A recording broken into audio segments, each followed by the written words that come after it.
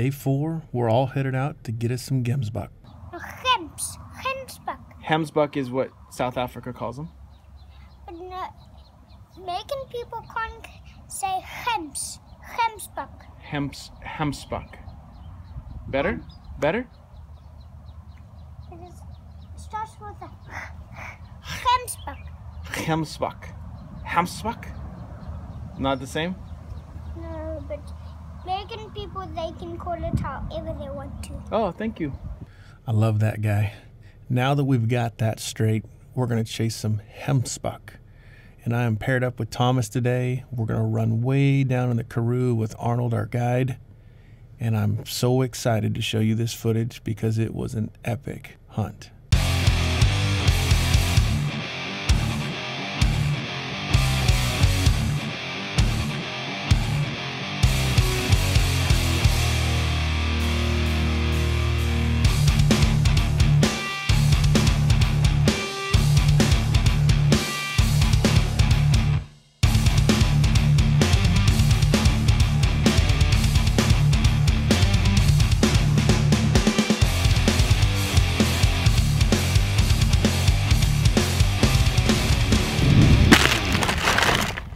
Frustrated of playing cat and mouse for a couple of hours, we set up a really cool drive.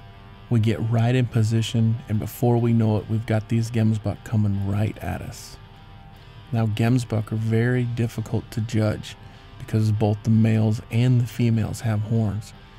The younger males and females have a gray base, so you really want to get a good look before you pull the trigger. And as everything started to unfold in front of us, trying to decide which one to take, we just couldn't make a decision, and we missed out again. These are the times you figure out what you're made of. You gotta bear down, encourage one another, remind everybody this isn't it, it's not over, it's just a missed opportunity. You stick with it, and you keep hunting.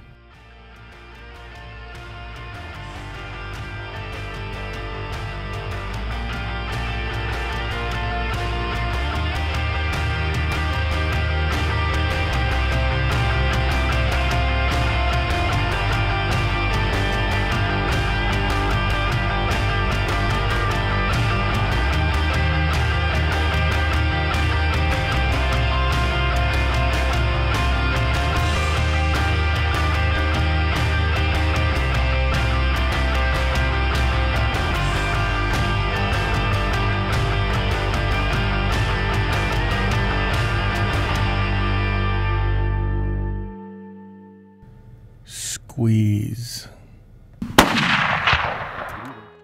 Nothing feels as good as the ones you earned. The first part hurts, but the second part you'll remember forever. Yeah. Thank you, man. God. Yeah.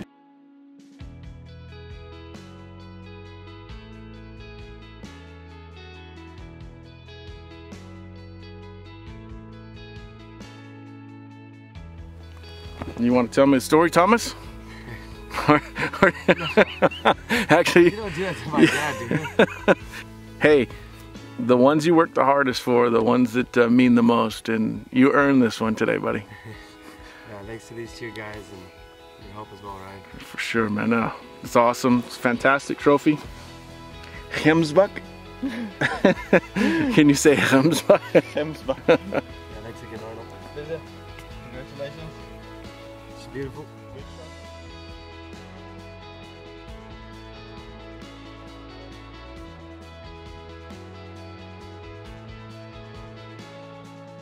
With literally no time to spare, Thomas made a perfect one-shot kill on an outstanding Gemsbok.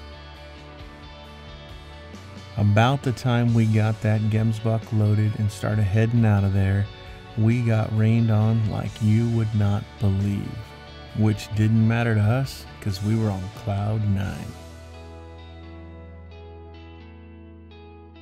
Meanwhile, in South Africa, there is 2 other Gemsbok hunts going on. Let's take a quick peek. Gemsbok. Gemsbok. Gemsbok, sorry. Trigger man right there. The old man right there. Mahalo. These boys freezing their ass off, been driving for 3 hours.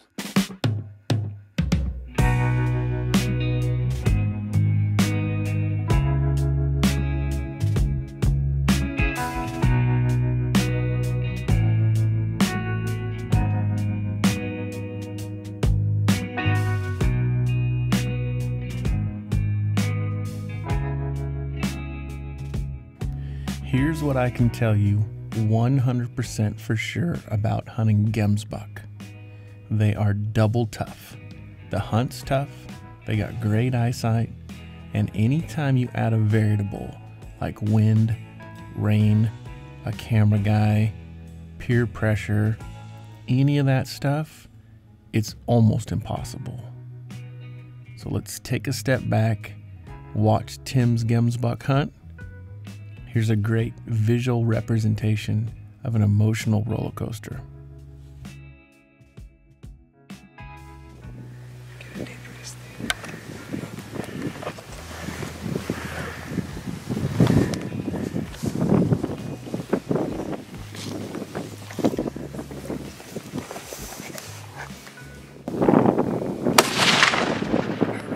A 500-pound Gemsbok will take that 100-grain bullet just like a bee sting. Physically and emotionally spent, they are back in position, and Tim makes an extraordinary follow-up shot. Gemsbok down. One tough animal, man. Good job. Hey. There we go, that's a love. That was high pressure, brother. You made it happen when it counted, though. Right there, you made it happen. 232 yards. If you've seen enough hunting, you're familiar with the emotional highs and lows of hunting.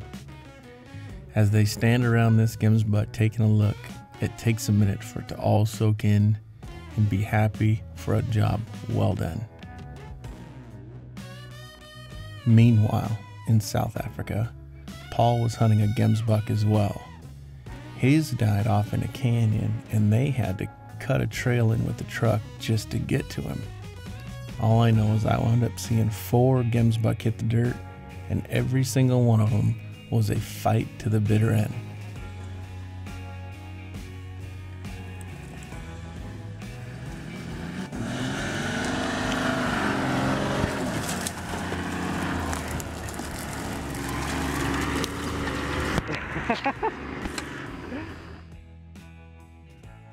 Congratulations, boys, on an epic day 4, 3 Gemsbok and a kudu bull.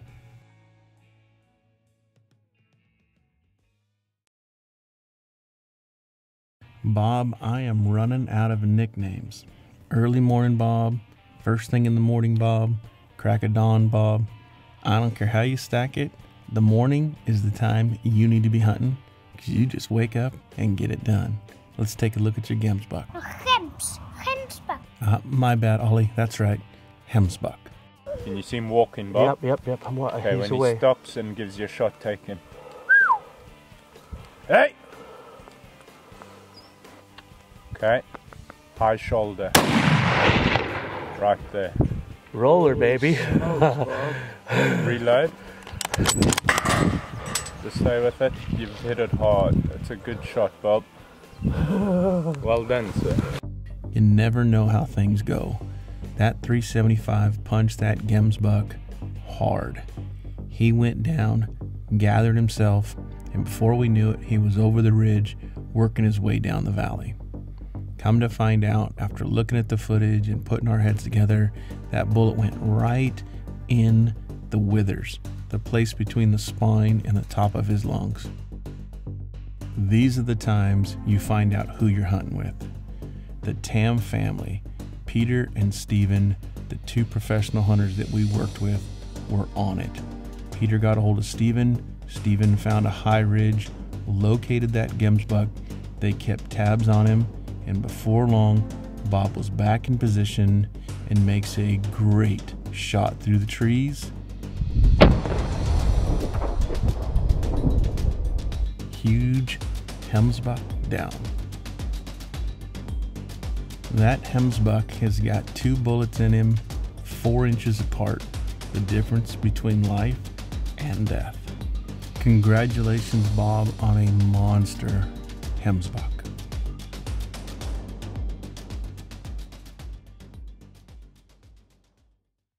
What better way to segue into a Gemsbok European skull video than to see 4 hunts in South Africa? That's good fortune. So I get back in the States and a good friend of mine says, hey, I drew an oryx tag in New Mexico and just harvested a really nice male. Would you Euro it? So the reason I pulled out day 4 from the previous films is so I could do this video and show you.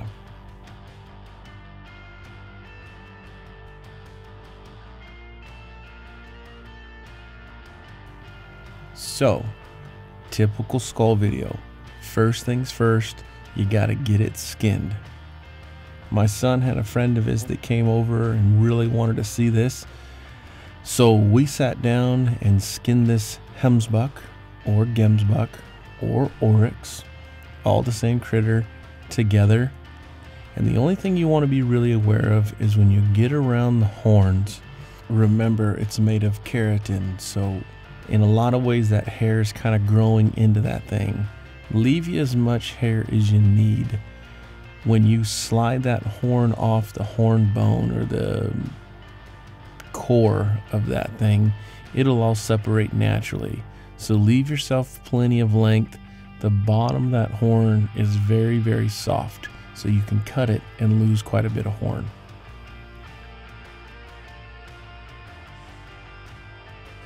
Typically, I skin things pretty fast and pretty aggressive because most of that hide is waste. If I was gonna skin it, so I was gonna mount it, I'd have to really take my time.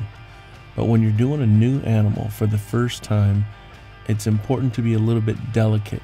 Even though I've done lots of horned animals, I've never done a Gemsbok. So be careful around the horns, make sure you get everything skinned real well. One of those important moments that is easy to overlook is the time you take to teach a young person who is interested in hunting or skinning or preserving meats. You got plenty of time in your day. Just pause and let them get in there, let them get dirty. It may just be the thing that encouraged them to be a good, respectful sportsman. Handle it where you're pulling it.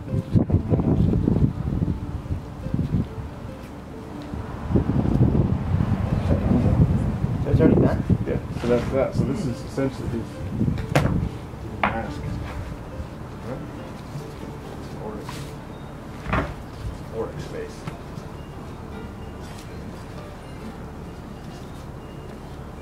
Seems kind of gross, but it's a reality, right? That little section right there is pretty cool.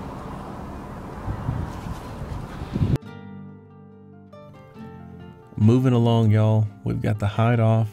We're gonna remove a bunch of tissue as much as possible.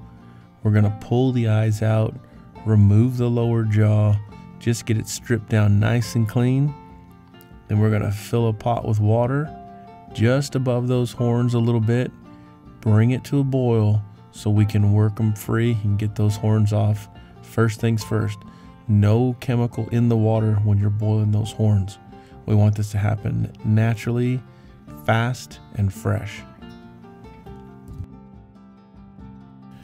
Something else to note on horned animals, it is really easy to get right and left mixed up. So it's a good idea when you have very similar horns, put a piece of tape and a little marker to show the right and left horn, so when you go to put them back on, naturally you're putting them in the right position. Okay, once that animal is in the pot and it's come to a boil, I mean immediately when it comes to a boil, I turn it down, pull it out, and then I just hold and twist those horns right off. They should come right off just like you're pulling the sheath away from a knife. Same exact principle. I was kind of surprised to see the little growing tissue on the inside. It was kind of dangly, a little nasty looking, but cool nonetheless. So I put the skull back in the pot to continue the boil. I cut the horn bone down. Give it about 10-15 minutes. Again, the rule of thumb, once the tissue on the top of the nose or the top of the head starts to split, we're ready to start power washing. For those of you that ask the questions, I use a little 110 electric 1600 psi, just real generic power washer from Lowe's or Home Depot, even Ace Hardware, anywhere you would find a power washer. I buy this one for 99 bucks. Wash the horns real easy with just a rinse to get dirt and debris off, and then start power washing that skull. Those of you are going to laugh at me, but make sure every hole, every orifice, everything that's got tissue in it goes away. I will also stick a screwdriver in the ear butts, right in the ear canal, and I pop out that little ear bone area. Visually from the front, you do not know the difference, but it's the best way to clean in and behind that ear area. If you don't take it out, you can't guarantee that it's clean. Washy, washy, washy. Get her clean. Okay, last boiling step. I take 50% peroxide, 50% water. I mix them in a pot and bring that pot to a full boil with everything that I want to whiten in the pot. At that point, I pull it out, rinse it good, and I like to put the bone pieces or teeth or anything that's come out that needs to dry together. I like to put it back in now. That way when it dries, it'll be nice and secure. The bone, when it's hot coming out of the boil, is nice and malleable. It can slide together, and when it dries, will look very, very natural. Okay, y'all, that Gemsbok is dry. First things first, I'm gonna mop and glow the skull, and I'm gonna mop and glow the horns in and out and let it dry. This mop and glow is gonna seal everything up nice. It's not gonna put much of a sheen on it at all. If I put 2 coats on it, it would start to develop a little bit of a shine. I'm just gonna put 1 coat to kind of lock that porous bone in and give it like a real nice light smell. I'm still learning, still growing. I don't know how many skulls I do a year, 300 or 400. I'm still learning. I don't ever want to be the guy that's knows it all, because I surely don't.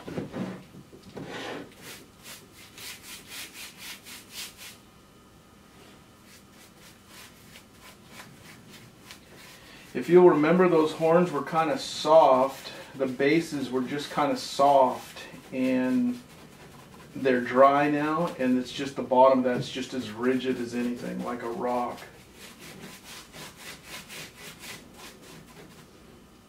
I want that mop and glow to get in there and seal everything. You can brush it, brush it, brush it till it foams. It won't dry with the foam on it. If you're concerned about the foam, you can just take a rag and wipe it off there. But it'll just all soak in.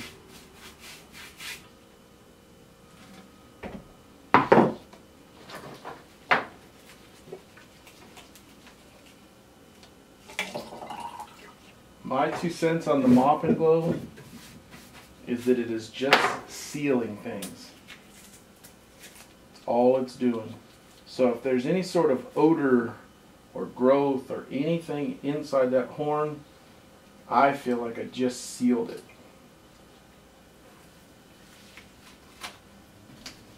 If anybody knows a really good product that you could put on horns, not antlers, but horns like this, I would love to know what it is. Just looking at it generally, I feel like a heavy wax polish would be ideal.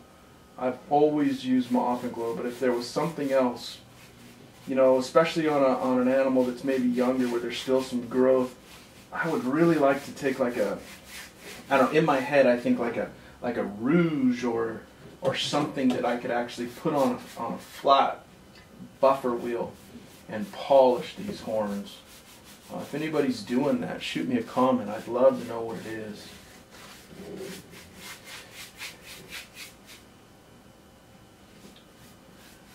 As I continue, I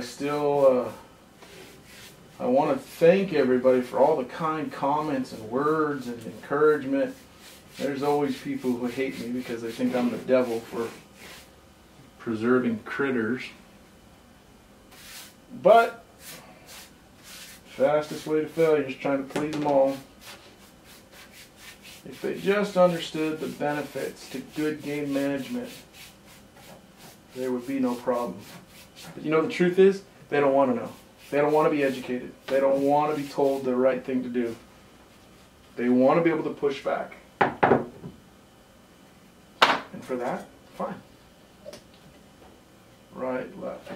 All right, she's cleaned, she's mop and glued. Now we just got to adhere the horns back on. I'm going to use Van Dyke's epoxy, I think it's called epoxy bond. You can use Bondo. I've used it for years. Whatever you want to put those horns back on, slide them on dry and test it, and then put them back on with the adhesive. It's going to look beautiful. All right, now that I've got them on there, I'm going to set it in front of a fan, let it dry overnight. I was so proud of myself because I remembered to come back and record this one piece. I stood up in front of the camera, put it on a plaque, did this whole thing, never had the mic plugged in. So it's going to look like one of those translated films.